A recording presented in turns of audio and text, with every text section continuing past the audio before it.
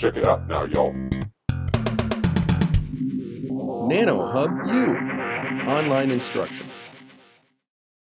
All right, we're back again for lecture 4 of week 1 in the course Thermal Energy at the Nanoscale. I'm Tim Fisher from Purdue. And today we're going to talk about electrons. Last lecture we developed some ideas for lattice vibrations and phonons. And today we'll focus on electrons, and we will also recognize that other courses in the nanoHUB-U series have done a lot of really good work in developing ideas for electron transport, mainly driven by potential differences as opposed to thermal differences. But still, we won't go into too much depth. Later on, we'll pick up a few other ideas about electrons, but today we want to talk about free electrons. So that would be electrons and metals. So if we had talked earlier about the bands of electrons and different quantum states.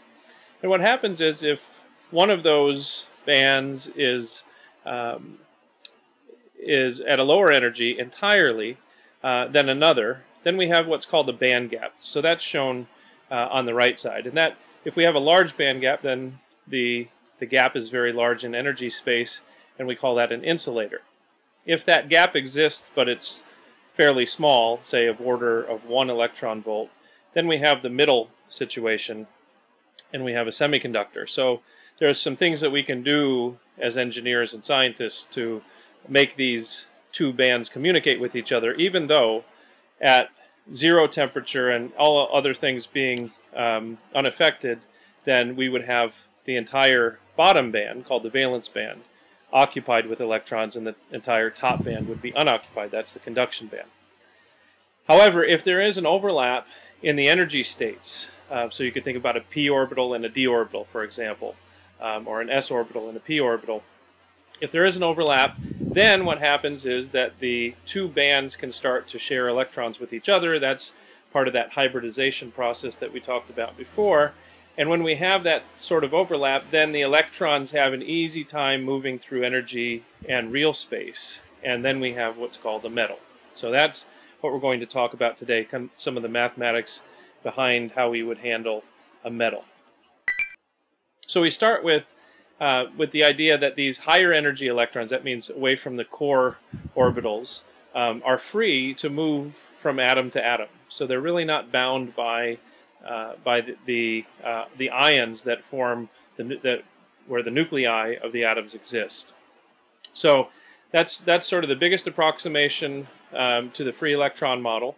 In general, whether we're dealing with ionic interactions or not, we have to solve the Schrödinger equation in order to understand how the electrons move. And what we're really after today is what are these energy states that the electrons can take, and how are those associated with the wave vector or wavelength.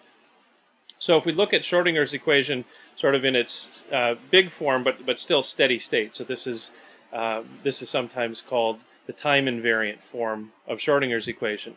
Then we see this, we have the equation, and psi is the electron wave function, and that's going to give us an idea of where the electrons like to sit, although it doesn't give us a definitive answer because of Heisenberg's uncertainty principle.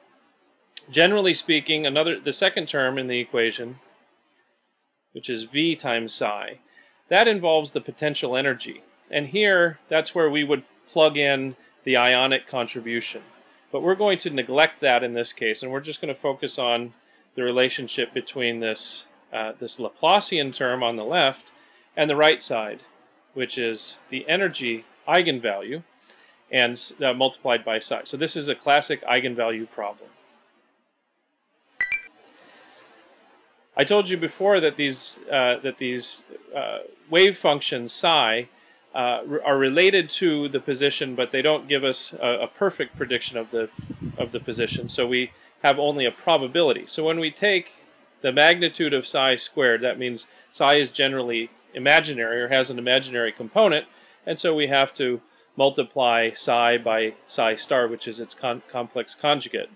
And then when we do that, we will assume a form of the solution, and once again we're going to use a plane wave type of solution. And here we have this K. It looks a lot like what we did for phonons, I will, in the course of this class, I'm going to do a couple of things that are maybe a little bit unconventional. One of them is I will use lowercase k for electrons. All right. And before, as you'll remember, for phonons we used capital K. Right? They're both wave vectors, but they're of different carriers. Now, often in the literature, you'll see a distinction made, but instead of using a capital K for phonons, they'll use Q for phonons. I don't like that so much because Q, lowercase q or uppercase Q, has sort of a special place for thermal engineers. It's usually the symbol for heat flow rate. So we're going to use capital K for phonons and lowercase k for electrons just to keep them distinct. But when we plug in this assumed form of the solution for psi into Schrödinger's equation, then we calculate the energy eigenvalues. It's actually a pretty straightforward thing. We won't go through it. But when we do that, we find that the energy values go as k squared. So that means that energy has a parabolic relationship with k, the wave vector. And that becomes important. It really forms the basis of much of electrical engineering theory and electrical transport theory.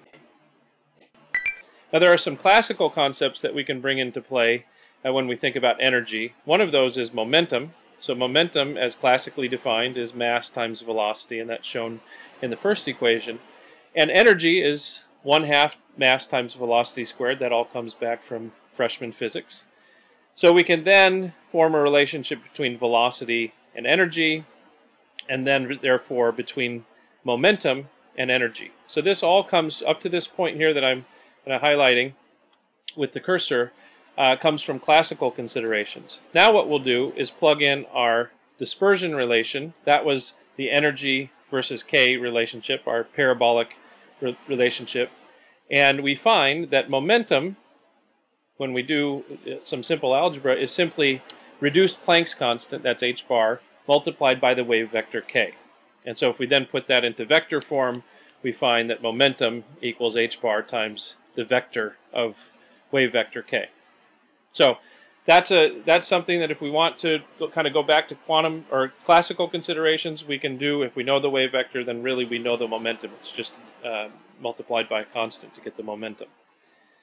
What we're going to do now is think about the allowed states of k and energy, just like we did for phonons with capital K and frequency.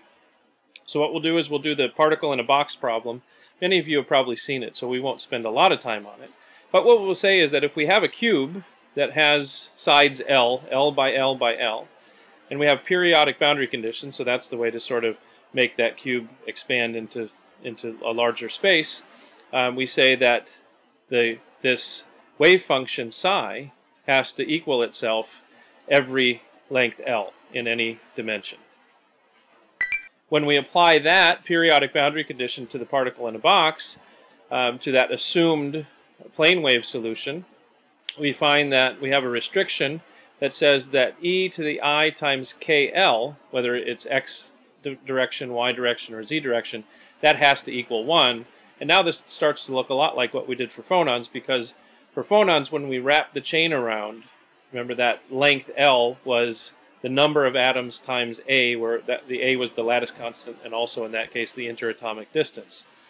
So this constraint gives us allowed values of kx, ky, and kz, where these n, nx, ny, and nz just march through all of the integers.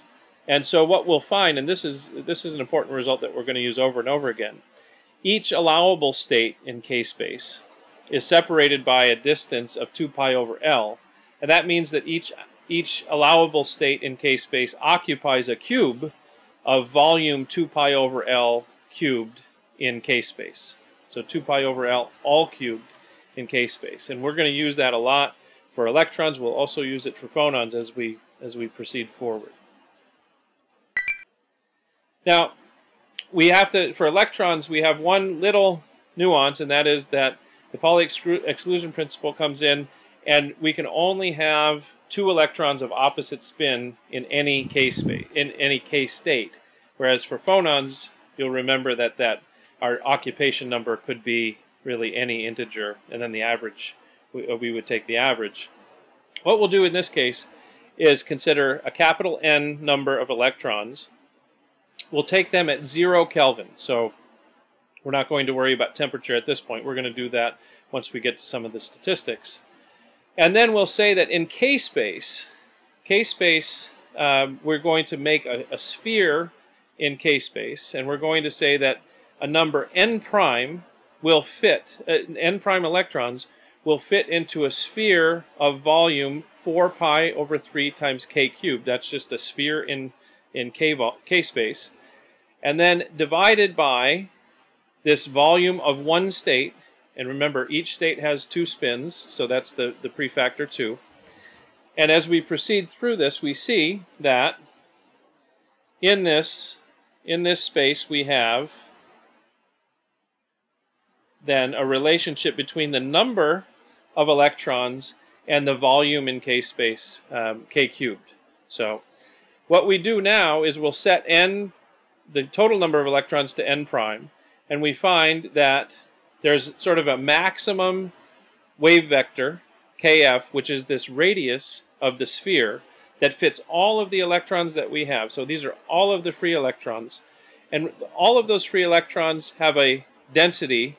So that is the number of electrons, that's capital N, per unit real space volume, V. So we'll call that eta sub E. So this gives us an idea that there's a maximum wave vector that is related to the number of free electrons that we have. The higher the number of free electrons that we have, the higher that value of the K vector. It has a subscript on it because it's called the Fermi wave vector. There are other Fermi metrics that I'm sure you've heard more about in the past. So some of the others include the Fermi energy. That's a very popular one. So that's just plugging in that Fermi wave vector, which comes from counting electrons, right, or electrons per unit volume. The Fermi wave vector squared, and it's essentially just our parabolic relationship. So the Fermi energy is related to the Fermi wave vector, which in turn is related to the electron density, eta sub E. The Fermi velocity, if we go back to that idea about momentum, the Fermi velocity is just h bar times the Fermi wave vector divided by the mass of an electron, and again that can be related to the number density of electrons. And then the Fermi temperature, so heat transfer engineers, we like to speak of things in terms of temperature often. So the Fermi temperature, which is not all that common, there are other equivalent temperatures that are used mostly for phonons, and we'll get to those. But the Fermi temperature is just the Fermi energy divided by kBT, and again, that can be related to the number of electrons, number density of electrons. So let's look at this from a energy space standpoint. What happens is, down here in this, at these low energies, we have what are called core electrons. They're not participating. They're bound to the nucleus, and so they don't participate, and we sort of ignore those. And then we get up to the point where we have the bottom of our conduction band, and we'll call that energy level 0. So we get to choose that. The 0 energy datum we get to pick, at least in terms of electrical energy. And then we fill up the allowed states. Remember, we have Pauli's exclusion principle, which makes these states fill up fairly quickly, and then we rise up to the Fermi level. So everything below the Fermi level at absolute 0 Kelvin is occupied. And then we still have some room in our conduction band for other electron states, but none of them are filled at 0 Kelvin. And then ultimately we'll get up to the place where, or to an energy level where if an electron had that amount of energy, it would actually spill out of the material. And that is the vacuum level. And the difference between the vacuum level and the Fermi level is called the work function. So we will do some things later on with electron emission. So how do electrons emit out of a material, especially if they're thermally stimulated, in which case though that work function will become important. So that's all I had for today. I appreciate your time, and next time we're going to pick up, we're going to go back to phonons a little bit and do some examples. Thanks.